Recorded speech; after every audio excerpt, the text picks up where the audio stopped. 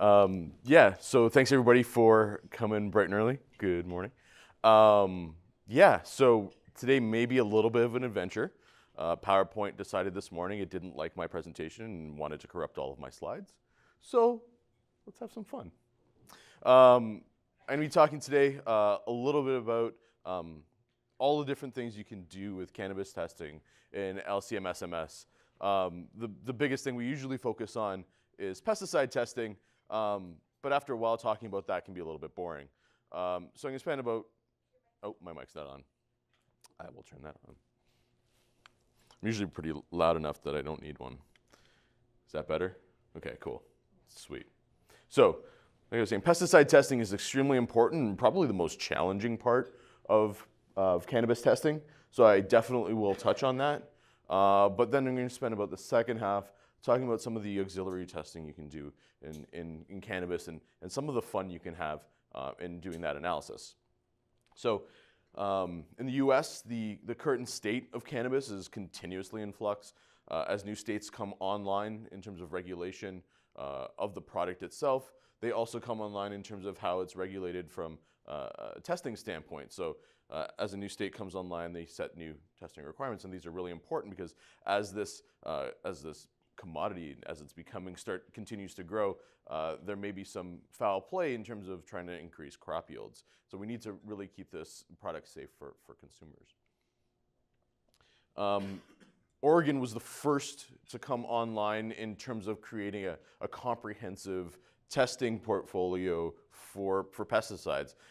Although Colorado was the first to come online in terms of legalization in the US, the rules around pesticide testing weren't very stringent, and Oregon kind of set the standard. They dictated 59 pesticides down to about 100 parts per billion in the flower that need to be tested for in order for this product to pass. And so from there, SCIEX developed something called a V method. And it was a full-on SOP right from acquisition and sample prep all the way to having a report template, so that if you wanted to get set up, it takes you a matter of weeks rather than months. And this is kind of where it all started with SCIEX. We had some really nice chromatography using Connect's biphenyl column, which is really nice selectivity for cannabis applications. A little bit different orthogonal selectivity than traditional C18, and gives you really good separation in regions with high interferences. So this is kind of where we started to build our methods. But then California came online and said, hold on. We're going to add a few more pesticides. We're going to make it a little more challenging. Specifically, we're going to add some compounds that aren't amenable to electrospray and a lot more compounds that are traditionally done by GCMS, and set the limits a little bit lower. So we go back to the drawing board and we create a new method that is a little more APCI heavy. So compounds that aren't electrospray amenable traditionally are done by GCMS, but there's also something called APCI, atmospheric pressure chemical ionization, that allows you to ionize things that don't have traditionally ionizable groups, like hydroxyl groups or carboxylic acids for deprotonation or amines for protonation. So things like pentachloronitrobenzene, that is an aromatic ring with 5 chlorines and a nitro group. You can't pull a proton or put on a proton when there is no protons to handle. Same thing with chlorine, heavily chlorinated pesticides. We can leverage the power of and the selectivity of negative mode APCI to ionize these compounds, get really low background, and still detect these at the required levels. And then the guys north of the border, where I'm from, I am Canadian, just like the old, I guess you wouldn't see those commercials, never mind. Canada said, hold on. 100 parts per billion? No. 65 compounds? No. Health Canada is regulating 96 pesticides at limits 10 to 20 to 40 times lower than Oregon and California. Canada is really trying to take a leadership role in cannabis. It is now federally legal across the country as of October of last year. And they regulate right now for fresh flower, dried flower, and oil products. But in the new year, it'll be regulated for edibles and all the auxiliary matrices. And there's rumors of expanding this pesticide list to the full food list, because once edibles start to come online, it's now become a food commodity. The pesticide testing may require 300 pesticides, the full Canada Food Inspection Agency. So we really have to be flexible in how we're moving forward and have the proper equipment to do so. These are some of the new compounds that Canada introduced that haven't been on any US list, and kind of use these signals. See anything with that play button is things that are commonly analyzed by GCMS. Don't necessarily need to be analyzed by GCMS.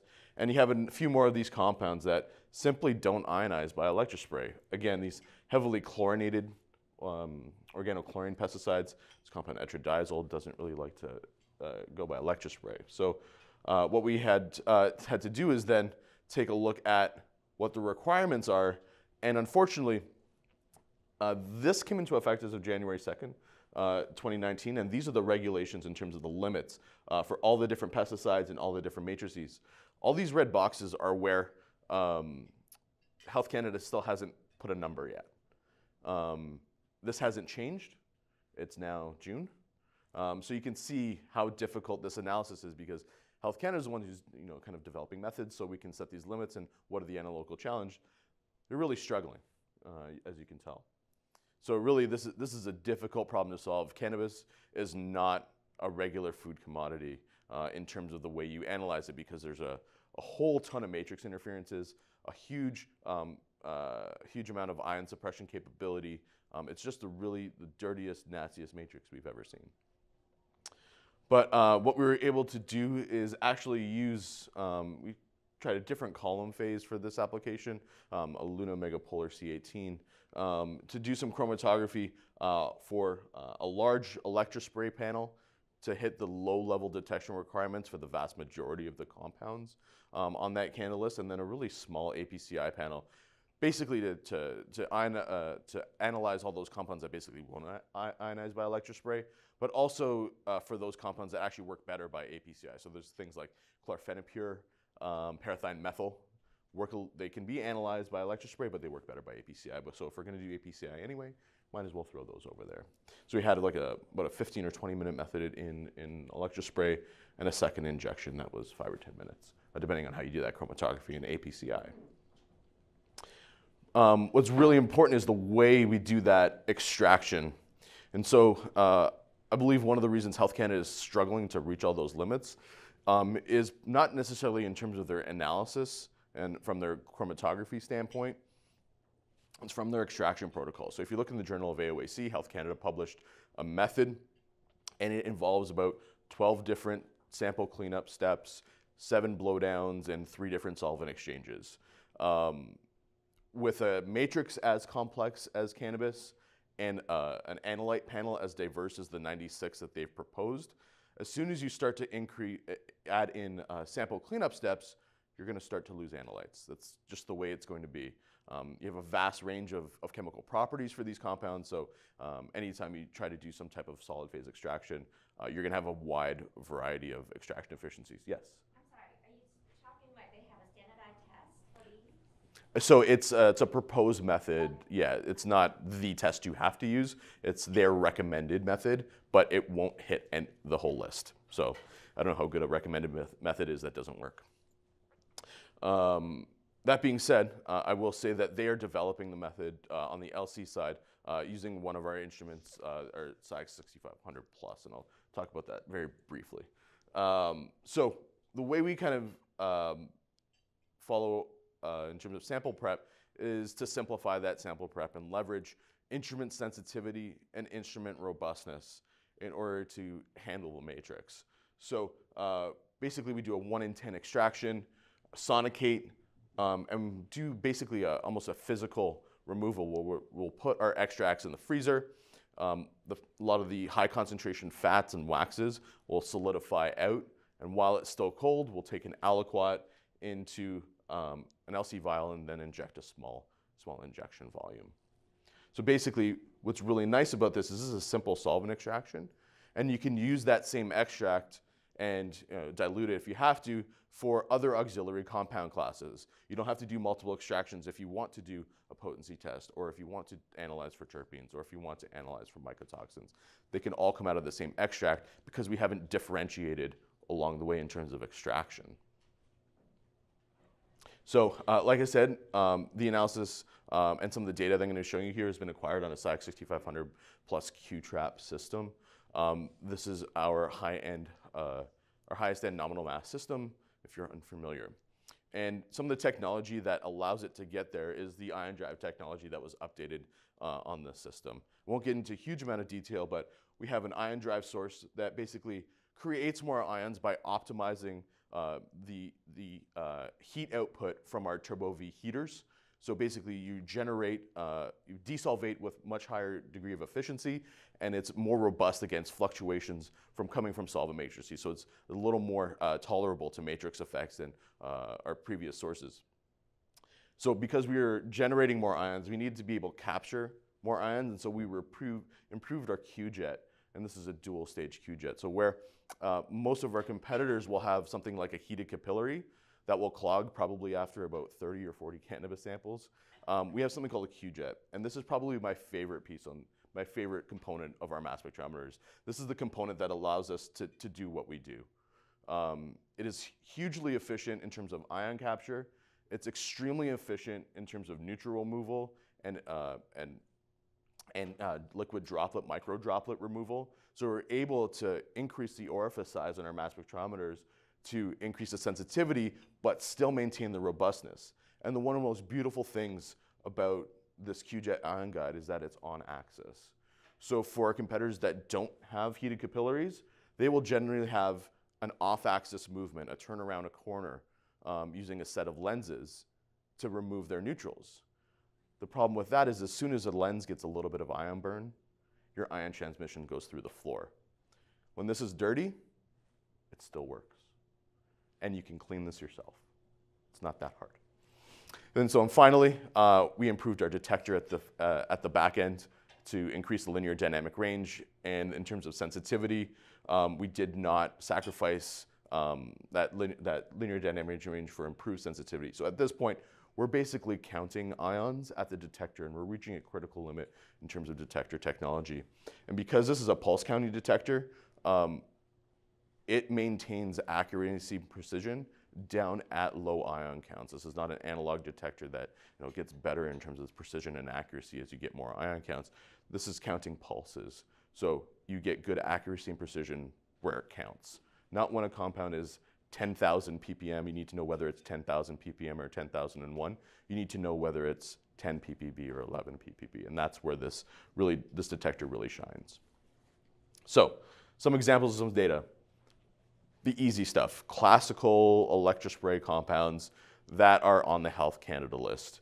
You can see, looking at the matrix blank that we did some extractions on, a nice clean matrix blank, so you get nice selectivity from the MRMs that we've chosen. 10 part per billion cal, you're looking at 30,000 counts, 100,000 counts. Really great signal to noise in your cal.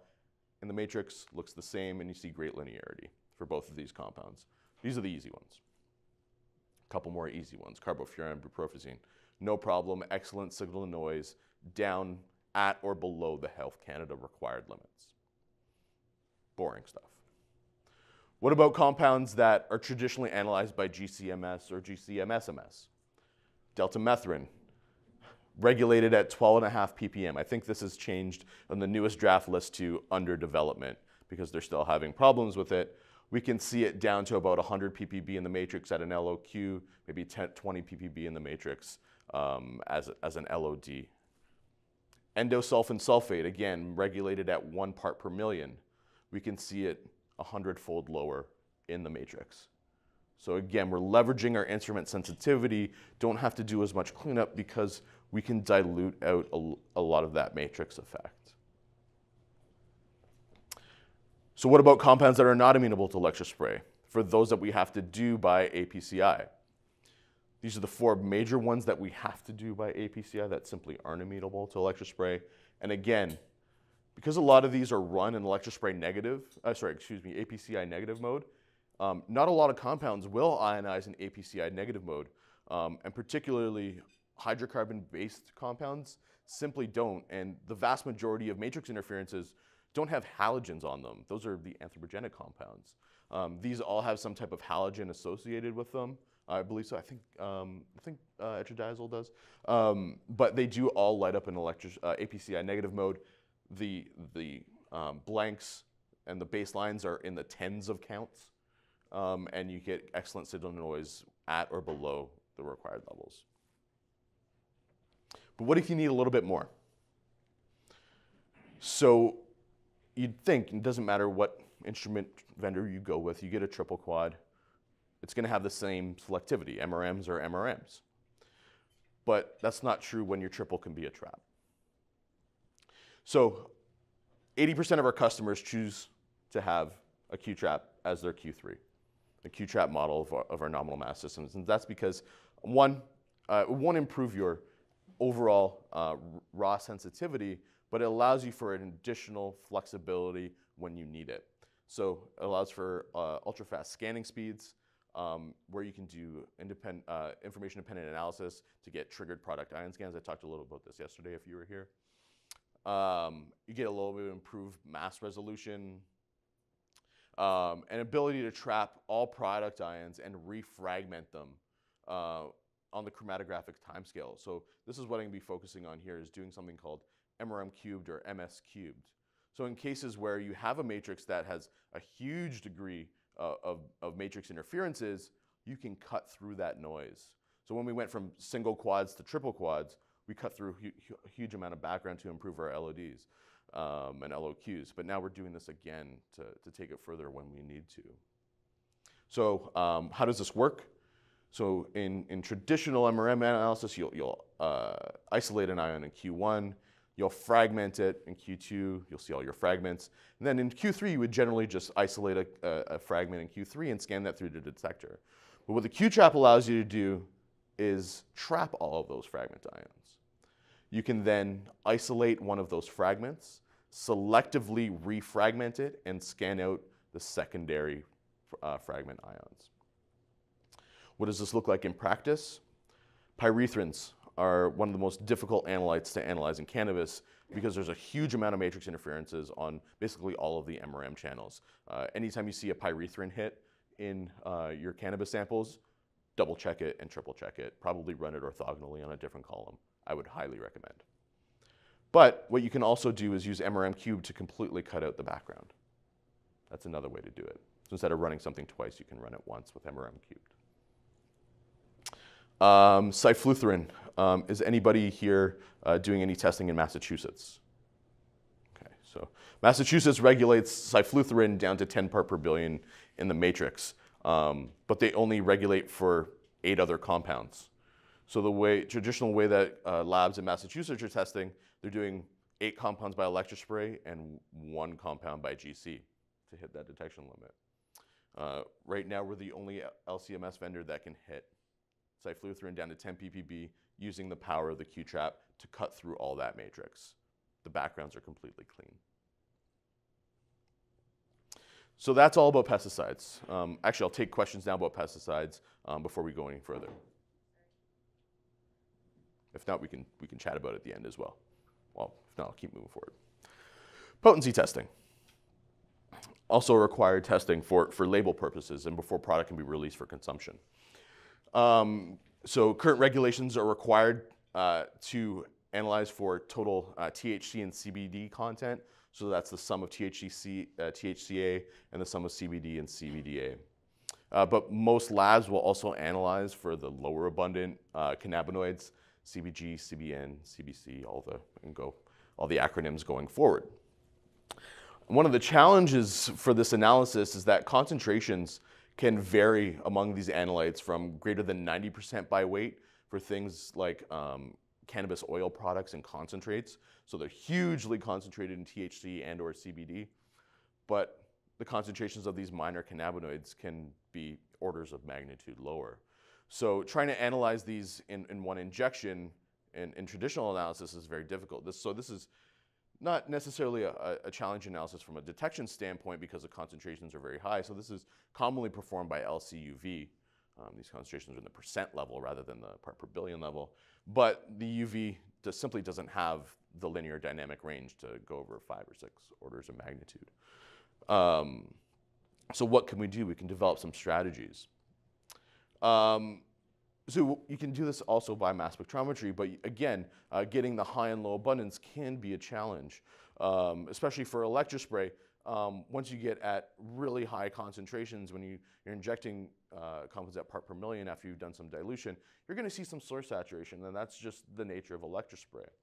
But APCI is another way you can ionize these cannabinoids, and it's much less prone to source saturation.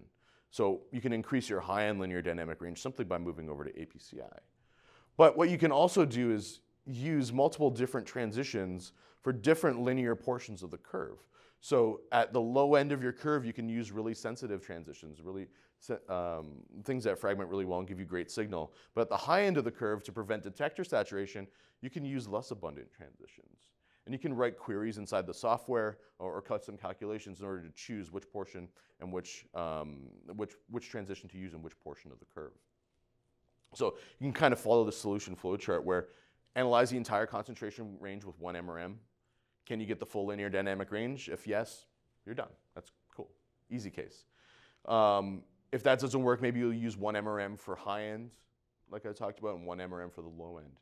Can you get there? Well, if yes, great. If not, you can start to detune some of these transitions. So it's always great to work at the most optimum collision energy and the most optimum declustering potential, but if you're still saturating at the high end, there's no need to. You can move to a less optimum collision energy to reduce the ion transmission to the detector and again prevent detector saturation. And so these three things combined allow you to get the full linear dynamic range that you need. So some examples, for example, for THC, in the vial, 10 to 30,000 ppb, which after our dilution calculates to 0.3 to 90% in the sample, 0.999 R squared throughout the entire range. That's the easy case. 1 mrem transition does the whole range. Second case, THCA. It's acidic analog, negative mode.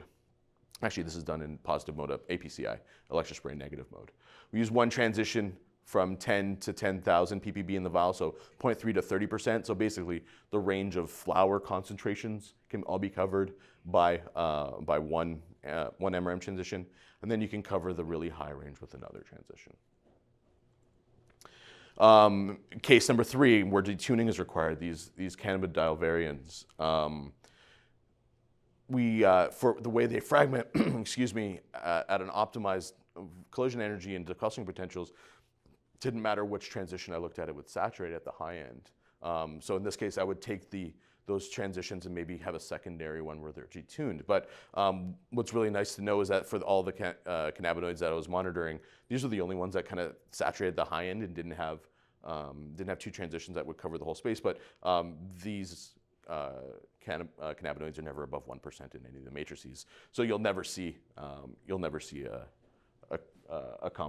sample that has a concentration up here. So what we've also done is develop techniques to couple LC-UV analysis and mass spectrometry. So for if you put an LC-UV in line, you can use that to calculate and analyze for your high abundant cannabinoids like THCA, CBDA, THC, CBD, and then use the mass spec, the more sensitive technique, to analyze the low abundance cannabinoids in one injection. That's another technique we've used. And what I was going to show on the previous slide is how we can make this a whole lot faster. So the thing about THC, CBD, and in particular CBC, they're all isomeric, and they fragment nearly identically. All their transitions are all the same. Their product ion spectrum are the same. So we can't tighten up the chromatography. We need to separate these. But what if there's another way to separate these compounds? And what I would show on this slide is that we were able to separate these using differential ion mobility. So you have the potential to directly inject these compounds without chromatography and separate them in real time using differential ion mobility. This won't work with traditional ion mobility because the separation required the use of a solvent modifier that's unique to our separation technique in terms of differential ion mobility in order to separate these compounds. And you may have heard we've released a technology here at ASMS. If you wanted to do this really, really, really fast, coupling the differential ion mobility front end with the Echo MS that will be released early next year, you can do 3 samples per second. So you can imagine the capabilities of a lab where you're limited by how fast you can fill up your well plates, not by how fast your chromatography is. you can basically do a 1-second potency test. And that's the potential. So that was that slide. So finally, I'm going to talk about terpenes. So terpenes are the flavor and aroma compounds inside of the cannabis product. And they, consumers and cannabis aficionados, if you will, have long asserted that the differences that come from strains are not just from the cannabinoid profile, but from how this product smells, how this product tastes, and their overall experience. I mean, drinking wine is not just about how drunk you can get. It's about experiencing that bottle of wine. Cannabis is the exact same way. And the vast majority of that comes from the terpene profile. So historical classifications, there's been all of these names, you know, you've heard of indica, sativa, and these hybrids, but what we're finding out more and more is that these designations don't really matter. These are coming from genotypes, the genomics of the seed, but we're finding out more and more that that's not really important. These crops have been so interbred over the course of the last century that there is no designation between this. It's all about how these plants are grown and what they express. So there's been this introduction of how we're looking at the chemistry of the expression rather than the genotype. So we're looking at something called chemovars instead of cultivars. Okay, and we can see that biochemical markers they can explain these differences really nicely in cannabis varieties. So there's a paper that came out a couple of years ago. They did a targeted detection of 44 terpenes and cannabinoids and plotted them in PCA space and used multivariate data to now differentiate between strains. Not, you know, this guy says I have the greatest OG Kush, and this other guy on the East Coast says, no, I have the greatest OG Kush. We can actually measure what they express, not what the genotype is. So you can change the cannabinoid profile and change the terpene profile by simply shaking the plant. What they'll do is, what cannabis will do is when it's stressed out, it will generate more THC. But all of these will come from similar cannabinoids. They all differentiate from the same structure. So when you increase your THC by stressing out your plant, you'll decrease your CBD because they both come from CBG. So it can only go one up comes one down. And same thing can happen with these terpenes. They're all synthesized from the same starting molecules. So that analysis, that multivariate analysis is done using a targeted approach. They look for 44 known cannabinoids and terpenes, but we know that there are hundreds of cannabinoids and terpenes that we know of in this cannabis product. So what if we did the same type of work in a non-targeted fashion? So using APCI, because we know that it will ionize endogenous compounds like terpenes and cannabinoids, we can do some non-targeted approach that is greater than a short list of targets. So we used our X500 QTOF system and swath data analysis to non-targetly acquire information across multiple different cannabis strains. So what is swath acquisition? This is a way to get MS of everything. So in the traditional swath analysis, what you would do is instead of using an information-dependent acquisition where you would look at your full scan spectrum, pick the top 5 peaks in that survey spectrum and send those for MS analysis. Here, you would open up your quadrupole to maybe say 25 Daltons and look between 100 and 125 Daltons and send all of those to your fragmentation pattern and get fragmentation spectrum for all of those compounds. Then you move to the next 25 Daltons, 125, 150, and get your fragmentation for all those compounds, 150, 175. And step that quadrupole all the way through the mass range. And now you can do this on the chromatographic timescale. You do step through the entire mass range throughout every cycle, so you get MS of everything. And so you get continuous and quantitative true collision dissociation of everything. The one drawback is that your product ion spectrum can be a little less selective because you've opened up your quadrupole to 25 Daltons, but this is generally not an issue if you have any decent type of chromatography, or any chromatography really, and software is able to deconvolute spectrum really, really well. if necessary. So in terms of how we approach this analysis, so first we use some statistical tools. We acquired the data, have software non-targetly pick features. We're not telling the software what to look for, we just say, look for stuff that's in there. Then we use software called MarkerView to identify which features are most important. We can then build a peak list of interesting features that are different or the same among strains. You can import that peak list into analytics inside of SCIEX OS. And then you can search for MSMS identification only of the features that are important or differentiating. And then from probable formulas, if you have in cases where you can't find MSMS library hits of compounds that are known, you can find probable formulas based on their high-res accurate mass, search databases like ChemSpider that will propose formulas, maybe predict fragmentation patterns, and then you can choose candidates and then go back and reinterrogate and to find potential structures for these things that maybe nobody's ever seen before. So what does this look like in practice? Plug all your peak lists, or you have the software pick peaks for you, plug that into our MarkerView software, and you can see that all the different strains that we were analyzing for this, Negro Bonita, Gorilla Glue, double sour OG, they cluster together, and that's what we'd expect. That's, if they didn't cluster together, then there was something wrong either with the analysis or the crop growth. And then you can look at the differentiating features. So you can see in this PC1 loading region, this is really differentiating this Negro Bonita and the Nepal chap. And up here, we can look at these features that are differentiating these particular strains. And you can look at multiple different PCA levels. Again, you can look at the differentiating features in the different PC loading plots. So when we dive into this data, we can look at these distinguishing features, and we can see whatever this compound happens to be is upregulated in this Negro Bonita strain. Over here, we can see these compounds are upregulated in Sour Star, OG Bravo, Campita.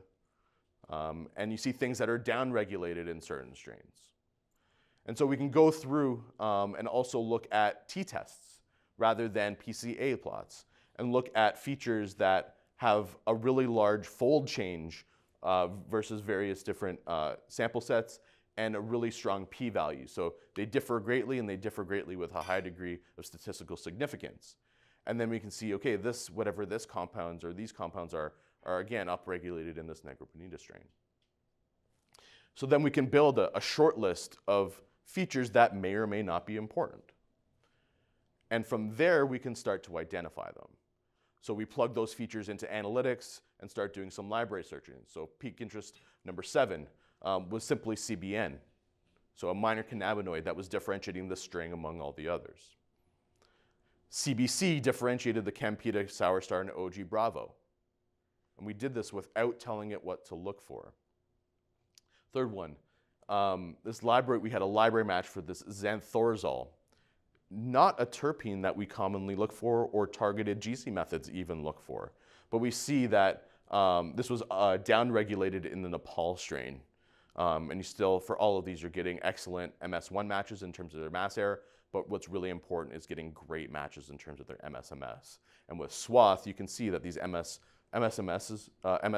spectra are exceptionally clean, and you're getting excellent library scores. But what about for compounds that need a little more digging into?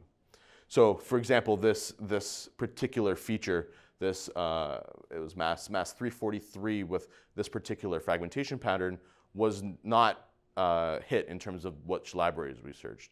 And so I should point out that we did also search the NIST MSMS library, is where we get a lot of these hits that contain 17,000 compounds of largely natural products. But what we do get is a proposed formula for this based not only on mass error, but isotope ratio as well. So we got a peak interest as number 6 with no MSMS library match. What do? We can directly search the ChemSpider database. And while we search that ChemSpider database, we can do fragmentation pattern prediction at the same time. So if we look down here, we can see this proposed structure matches 5 of the 7 peaks in its MSMS spectrum. and 86% of the total intensity. And it turns out that the only two peaks it didn't match were isotope peaks. So a lot of the spectra that are predicted here are only based if you isolate your monoisotopic mass. But because swath has a wider window, you'll extract your monoisotopic mass and its isotope, so you'll see the isotope peaks in the MSMS pattern, and those were the peaks that didn't get matched. So you have a certain degree of confidence. Now this is a predicted MSMS fragmentation pattern and not from a true standard, but this gives you a direction in which to look. You don't have just a formula. And there's 526 proposed structures from that particular formula alone. And this is myrcenic acid, excuse me. We can then take this and look at the mass accuracy of the fragments from predicted structures as well.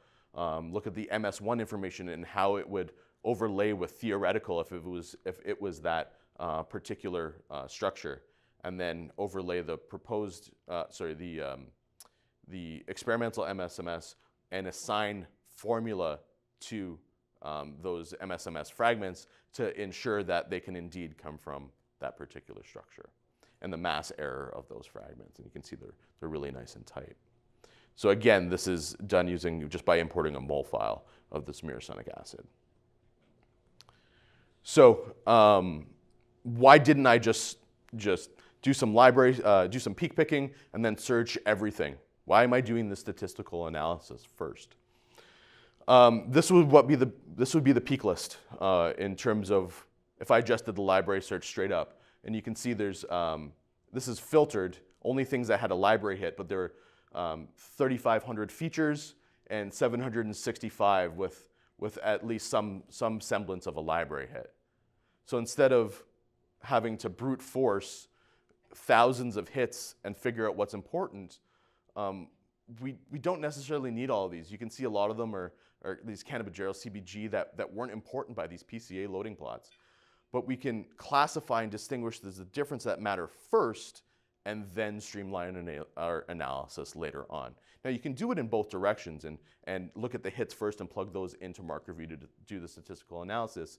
But that is more, that's a very brute force, but we can be smart about our analysis. Find the features that are important first and then classify them. So what does this mean in terms of analysis of cannabis? So we can distinguish between now chemovars, whether it's an OG Kush or whatever you want to call it. We can quantitatively say if it's the same as something else, just because the grower says it's what it is. Trace cannabinoids can be upregulated or downregulated and be statistically significantly different, and those may be the things that are contributing to the differences in the experience of that product. We've identified a potential natural product that really hasn't been seen in other cannabis analysis previously. Would have to confirm going back using a true authentic standard to ensure that is actually the true hit. You can never be confident in that what you're seeing is from a library hit or anything like that until you go back and analyze an authentic standard. Had some other sesquiterpenoids that we've detected that they're not usually included in most targeted analysis for terpenes that growers and LPs request in terms of their analysis.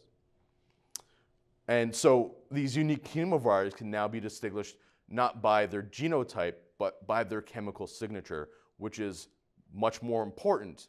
It doesn't matter what the genotype is, it's how the user experiences that product. So this may be able to be used for intellectual property for these licensed producers. This is my strain, this is what it should look like. Strain behavior prediction in terms of health effects and looking at authenticity testing in terms of labeling. Refining the extraction process in terms of LPs. Now, not just saying this is what we have, but being able to quantitatively say, has my grow changed? Has my extraction changed? Has any of my processes changed? And you can do that without being targeted. And then looking into identifying natural products, therapy design, when we're starting to look at truly, once we were able to do these health effects studies and understand what the effect of cannabis is on health effects, we can now do this quantitatively, not just by guessing at what the strains are.